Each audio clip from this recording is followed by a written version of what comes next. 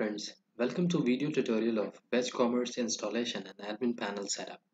I'm here to introduce this Salesforce native e-commerce application that is complete package to avail e-commerce features within Salesforce CRM. Going through many native Salesforce e-commerce applications and deep analysis on them, we are here to present WedgeCommerce, which will provide best features with user interface never experienced before. This platform allows Salesforce users to centralize e-commerce and CRM with back-end and front-end functionalities. If we talk about features, it has beautiful storefront with notion of listing simple product, and as well as we have implemented product variable as well. Well integrated with popular payment gateways like Stripe and PayPal, and few other options as offline methods and call as well. Upgrade your site in terms of SEO in process to boost the optimization rate of a site. All elements related to checkout processes are designed in a single page to reduce the steps of process. It has guest checkout functionalities as well. Functionality of guest checkout which is available to allow no forced registration to go through checkout processes. It allows users of a site to enable sharing via multiple social media dedicated to content sharing, and it allows display of multiple images of a product with zoom functionalities, and there are lots of features to avail once we install and set up this at the Salesforce end. So let's proceed with that. This is the blog through which you will get all the steps in order to install and set up it. So once we proceed further, in order to install, there are a few pre-installation requirements that you need to make sure about it. First of all, you need to enable customer portal in your Salesforce org.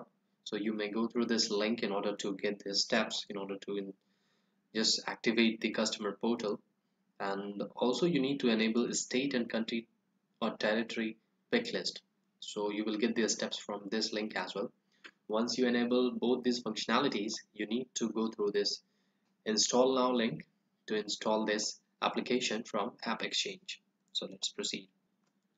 From the App Exchange, you need to search for WedgeCommerce.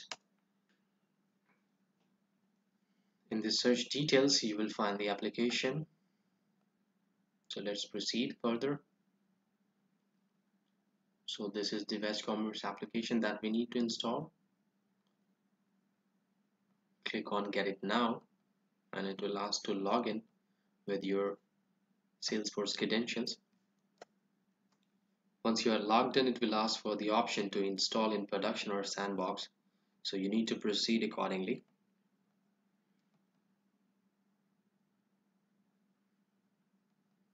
Further, it will provide few information related to this application, like package information and all. So go through it and check mark this and click on confirm and install. Further, it will ask to log in again with the Salesforce credentials, and you need to select install for all users and click on install, and it will further start the process. On this page, you need to select check mark this so that it will allow access to these sites. So let's proceed further and click on continue, which is required. You can click over here to get further details about this information which is listed about this site over here. So let's proceed further. Click on continue to install this application. Once it gets successfully installed in your Salesforce org, you will get redirected to the install packages page, and click on the app menu, and you need to click on WedgeCommerce to go to the admin panel. So now we are in the admin panel of the WedgeCommerce application that we have installed just now. From here we can handle the backend of this application, right? So we are in the store administration section, and we have few options over here that we are going to configure. So first of all, we need to select store manager. Over here in the drop down, you will get all the users list in which you can select the concerned and specific person. Further, all these price books will be listed over here, so you need to select accordingly as per your requirement. If we talk about portal account, this account will consist all the contacts, and further it will be treated as users. So you need to create one account, and if you have already created, then you can select that a specific account will be just treated as a portal account. So let's suppose I have created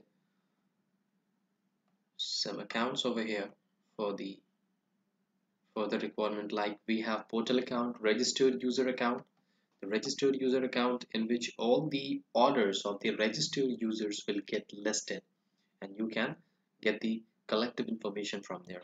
And the same way as we have guest user account, for the guest checkouts, all the orders placed by the guest users will be listed down in this specific account that you will update over here. So like we have few accounts that I have created for the same. I have created one guest user account, portal account, and registered user account, and I'm going to select the same. You can name as per your requirement as well. So first of all, I'm going to select portal account. The name randomly I have given, and guest user account in which all the orders of the guest users will get listed. Notification timeout is the time frame that you will mention over here, that is in milliseconds, on which if you just switch to any page, if you click on any information, the pop-up time is for that specific seconds that you will milliseconds that you will mention over here. So let's suppose I'm just randomly placing 1500 milliseconds. I can say it is just for the front end pop-up notification to appear on the screen, so we need to mention that a specific time frame, so it will take that a specific time accordingly. And also you need to select the default Salesforce or currency from here, and all the prices will automatically will displayed with this currency symbol that you're going to select from here, which must be your Salesforce default or currency.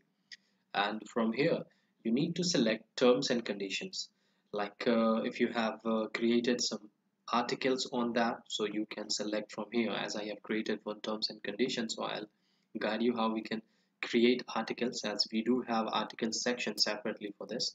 So let's save it, as I have selected all the proper options available on this store administration page. So let's save it. So it's saved successfully. So now let's proceed for the articles, that how we can create articles based on the requirements that can be helpful for the terms and conditions to select in the same.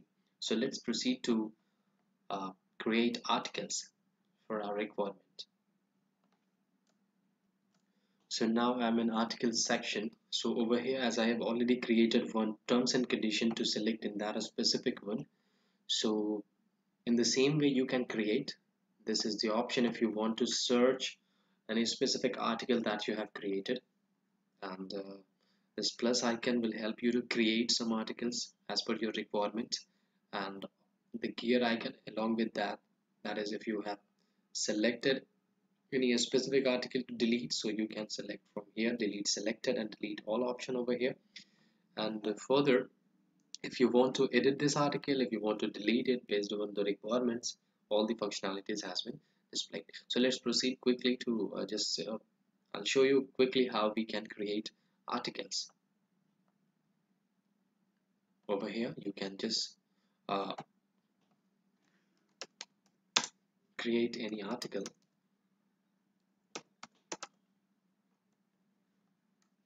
and you need to fill all the content in this section,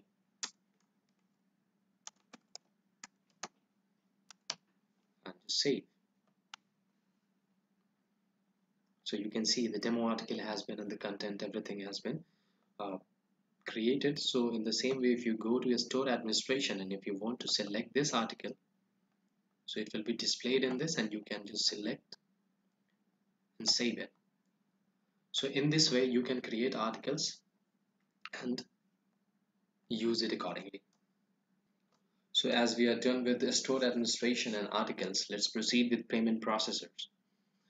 Let's click on that. So over here, as I have already defined a few payment methods as PayPal, Stripe, offline methods, and call. So let's proceed how we can configure it. If you want to create anyone, so you can click on the plus icon, and over here you will find all the options. Like I have already created the PayPal and Stripe and all the options. So let's proceed to just verify what options we are getting over here in order to create it. So you can put the name, the status that will make it as active, and the PayPal business account, and the mode as well. So you need to go through all this information and fill the information accordingly, and you need to click on save, and it will be saved accordingly. So in the same way, if you just select Stripe, so it will ask for all the required information. This is the active status, that is check mark if you want to make this method active for the transactions. So you need to put the name accordingly, and the image ID, the company logo, and everything. You need to put the image company logo ID from here, from the Salesforce, from the document that you need to find out the ID and enter the ID over here as well, the company logo ID. Accordingly, the modes as well. You need to fill all the information for this Stripe, and then save settings, and it will be stored accordingly like this, like I have already configured. So in this way you need to configure it based on your requirements. So if you talk about few other options that we have, offline methods which contain like COD checks and everything, and also for call, if payment is going on through call. So these are the payment methods that we have already consisting in this, that you need to configure as per your requirement, what exactly you want to figure it out, and if you want you can just make this active inactive based on the requirement as well. So for now I have done with store administration, articles, and payment processors in this admin panel setup and installation process. So I'll get back to you with few more videos in order to configure templates, product catalogs, and orders, customers, and wish lists and cart as well. So thank you for your time. Have a great day ahead.